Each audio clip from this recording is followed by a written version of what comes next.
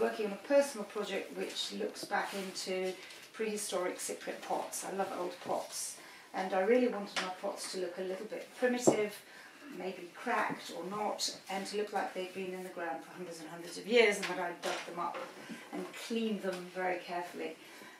So I thought that this ferric worked quite well, and I decided instead of firing the ferric in a Raku kiln, partly also because I had this gas phobia at the time, so, that I would bin fire them, so a little bit like an above ground pit, but in metal bins, and I have various sizes of metal bins. So I did exactly the same procedure where with ferric chloride sagas, which some of you may have already worked with, where you wrap it in tin foil, but I decided to add the ink, simply to see if I was going to get any markings or any resist effects. And I've got a variety of things to show you because everything is slightly different, and it's very difficult to explain what happens with various things without actually showing you. So the first pot I decided to try ink on, which I have a photograph as well in John's folder, is this one. And if you look at the front bit, and I'll pass it around, you'll probably be able to see a couple of faces, which and some hair going to the side, and also some leaves. And if you then turn it around, you'll see some notes appearing and a few markings here and there. And I used a water-based Indian ink, black. What I found very interesting was the fact that here, where I had painted the black ink on, it marked, I got a darker marking. But here, for some reason, where I had painted the ink on, the gaps are where I had, it was a resist. So on the same pot, in two locations that were quite near each other, I got two completely different results. And here they have marked on, but they've turned a nice purple colour. So this was my first pot, and at the time I thought, oh, this is nice, I can get some other nice markings, maybe resists. And so I moved on. And the next time round, I decided I wanted a little bit more smoke. You'll see the inside is smoked in those, so I just punctured a few holes in the tin foil which the pot was wrapped in. I decided I would tear some of the tin foil here and there. And there's some leaves or markings painted here and there. If you have a look at it, again, some of them here, the ink has burnt off and it's formed a resist, whereas here it's stayed on and it's a rather pale grey, and in other areas it stays on as a black marking. So I then started to see, well, why am I getting lighter yellows and why am I getting darker reds?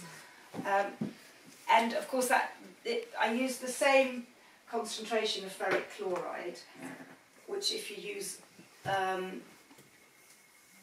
if you use a diluted form of ferric chloride, you can get lighter colours, and John will be talking about that later. But I did notice that because in a bin I can't really control that much exactly which piece of wood is going to heat up and fire all the way through and which isn't, that the heat from various parts of the bin were affecting the end result.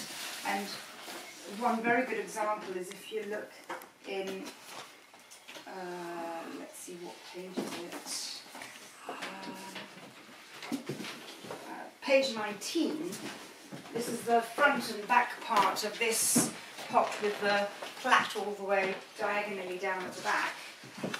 I got this shocking yellow, and as I work on and try the inks out and the bin firings out, what I'm seeing is that if there's not that much heat, then the ferric becomes more yellow rather than red and burnt amber colours and oranges. So I'm not playing here with concentration with the ferric, it's just the heat in the bin. And that can be quite fun because you can apply more heat one way if you want to. Now I sort of poke and I do quite a few things, which is quite good fun. The other thing I noticed is that if you dip your brush in water as you're working with the ink, that you're more likely to get a resist. So on this here, I dip a little bit of ink on my brush, and then sometimes I think, oh no, that's too much, so I just dip it back in a bit of water. So it was a rather watered down effect, and then you can get, so this one's quite a good example of this watered down ink.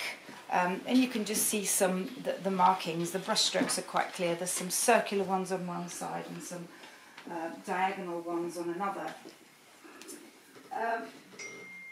And then I thought, well, this is rather nice, but what if I start to use the ink as a feature? And I then did something like this, where I painted the black ink. I wanted this to come out quite strong, and so I painted the black ink on here in a concentrated form. I wiped a little bit off because I didn't want it to be too black. And this is, what I painted on here and what I rubbed off is precisely what I ended up with, and as a final result. So no water on my brush, concentrated ink. I brushed a little, I washed a little bit off because I didn't want it to be so concentrated, and fired it. These markings here are where I've torn the tin foil so that I can get some smoked effects from my wood as it's firing in the kiln. I experimented also with different colours of ink. What I found is that the blues and greens, they fire and you end up with a very dirty surface. It's rather grungy. Pinks, violets, sepia will give you some rather nice effects. But the black at the end of the day, it doesn't really matter, because I thought it did. When I then started to use the ink in a concentrated form,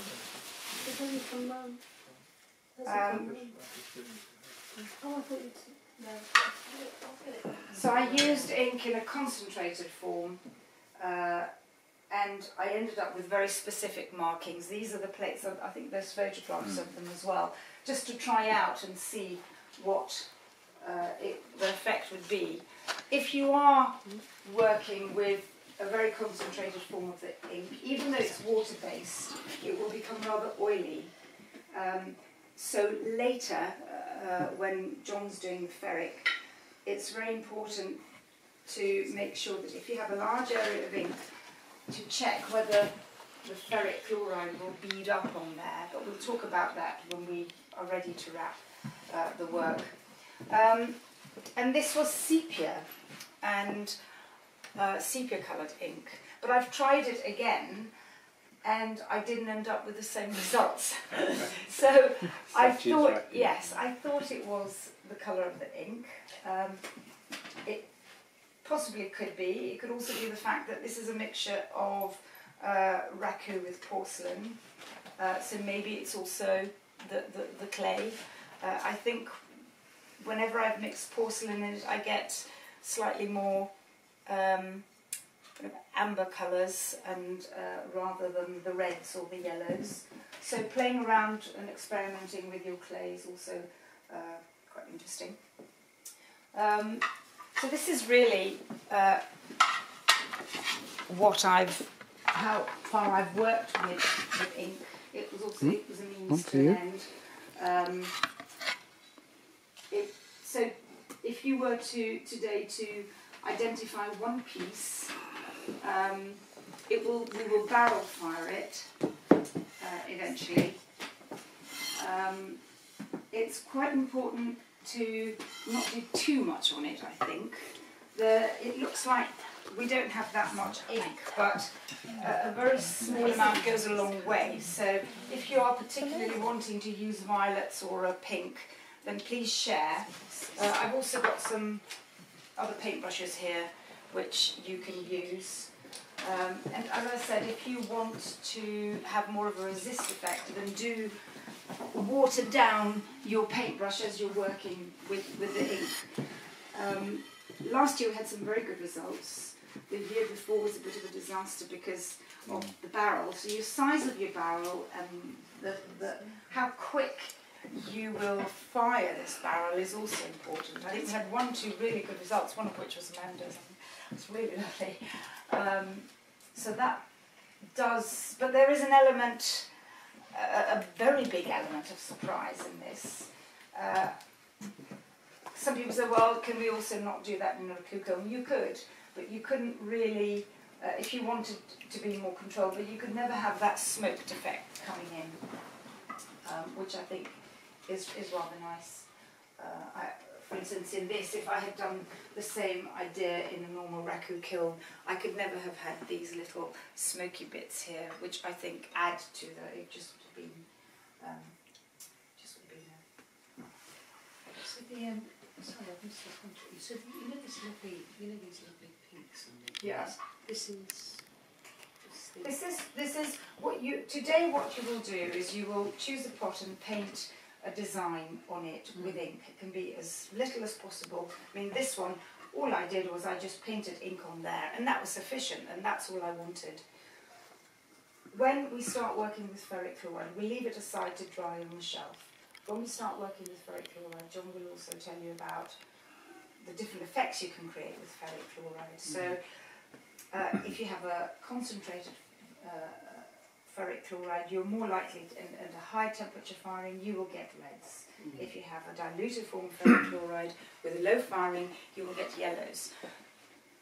In above ground pit firing or a barrel firing, it's very difficult to know where your heat will be.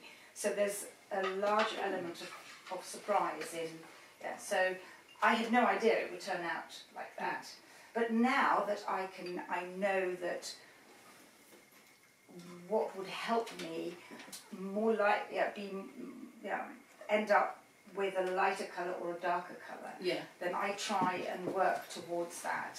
And I try and stack my bins accordingly with definite combustibles, so-so combustibles, and this might fizzle out within 2 hours. And normally I fire at the end of the day or around 2 o'clock, and because it's handy.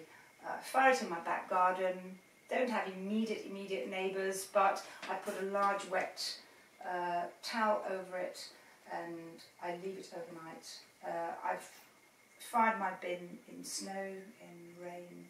It works. The next morning when it's cooled down, I just open them up and see what I get. Would you mind repeat that, what a violet and pink ink gave? Well, the violet and pink ink, where there was this one plate with the, you're more likely if you use it in to get slightly, that's what I thought, because I did use a sepia on here, but I've tried sepia again, and I didn't get that at all. Okay. So I think what I have noticed is that the pinks and the violets sometimes tend to give very nice pinks and violets tinged with a bit of black, or they will resist. I was just thinking that the colourant in the ink might have a reaction to a chemical reaction to the ferric chloride.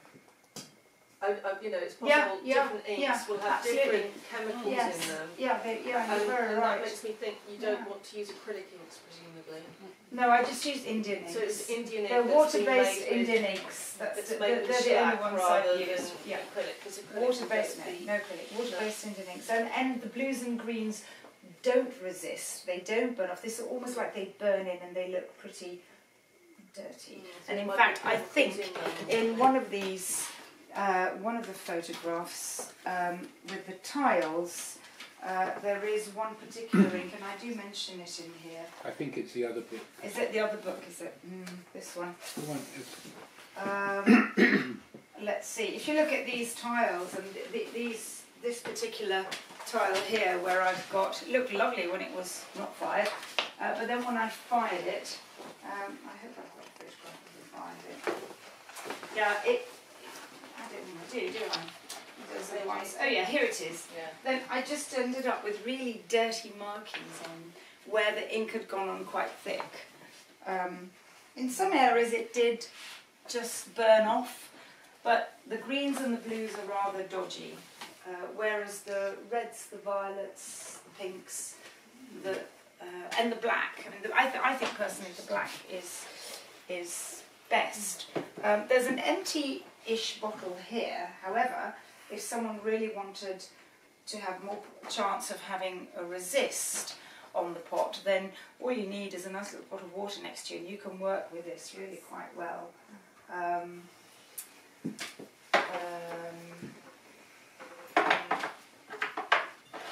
So that's really what Ferrink Firing is about. A lot of trial and error, a lot of massive element of surprise.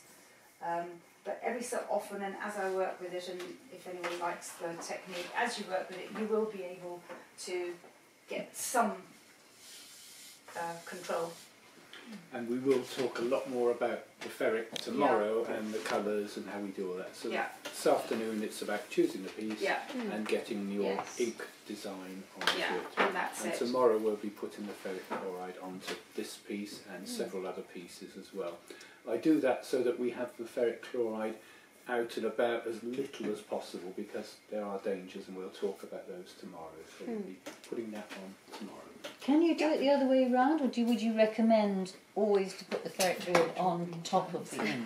I would always put the ferric on top of it. On top of the ink. Having said that, last year I painted on top of the ferric. You painted on top And of it the very, ferric. very nice. Yeah, you painted on top of the ferric. But you had already ferricked a piece, hadn't you? No, some of them weren't ferric. Okay, I thought some of them were ferricked. Yeah. Well, no, some of them hadn't been Fired. fired. Okay, right. Some of them had, some of those Okay, were fired, yeah. but some of the very flat ones, Yeah. I ferricked first, and then when it was dry, I Then you did the ink on top. But that's, and you really, and you I've wanted got the a very black- markings a to, very black mark. they're very nice. I've got Very- some photos of you probably do as well. We'll make a Very very nice. nice tomorrow. Yeah, they're really lovely. But I think so for now, because we're also running a bit late, you just identify one piece, decide on some markings on it, and then when John talks about the ferric, you can then identify, look at your pieces and say, okay, I'd like a light coloured here, etc. But bear in mind, if you do want some smoke, you're going to have, you can add it to this one. And also that it's a piece that will be mottled in terms of dark colours and light colours. Athena, can you remind me what you said about watering the brush? I found that watering the brush gives you more of a resist, or it will definitely burn. Even if it comes out and there's a little black mark, once you go over with a sponge, it will burn. You'll end up with a slightly darker mark right here. But this is the odd bit.